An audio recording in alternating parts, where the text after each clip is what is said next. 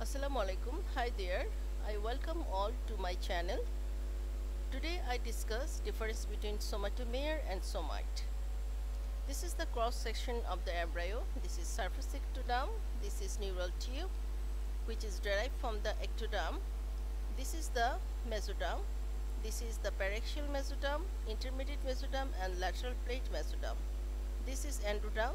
This is notochord. You see here the neural tube is start to close. Now there is a two neuropore is present. This is the cranial neuropore. This is caudal neuropore. Cranial neuropore or anterior neuropore. Cranial neuropore is closed within 25 days of intrauterine life, and caudal neuropore is closed within 28 days.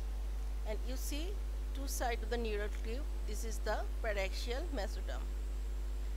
The partial segmentations of the paraxial mesoderm is known as the somitomere. They are 7 in number, and full segmentation of the paraxial mesoderm is known as the somite.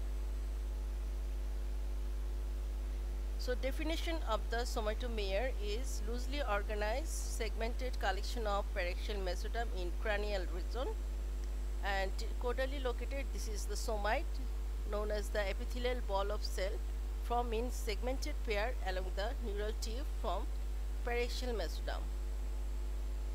There is no subdivision of the somitomere, but you see this is the paraxial mesoderm.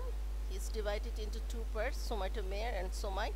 Somite directly form the muscles, and the somite is again divided into three parts: sclerotum, dermomyotum.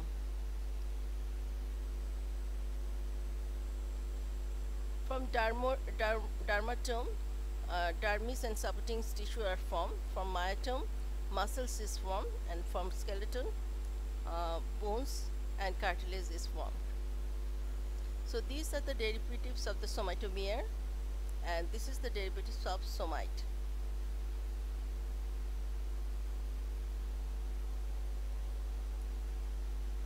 So this is the paraxial mesoderm. This is somitomere location. This is pre-aortic myotum, and this is the somite, and it's divided into three parts: dermatum, myotum, and sclerotum. You see the sclerotum portion is surround the neural tube and notochord, and this notochord is from the nucleus pulposus of the intervertebral discs, and the sclerotum is converted into vertebra. The myotum again divided into two parts, epimere and hypomere. Epimere from the extensor muscle of the spine, and hypomere from the muscles of the chest and abdominal wall.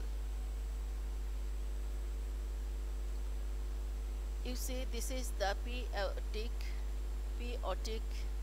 myotum, and this peotic myotum from the muscles of the eyeball, extraocular muscles of the eyeball.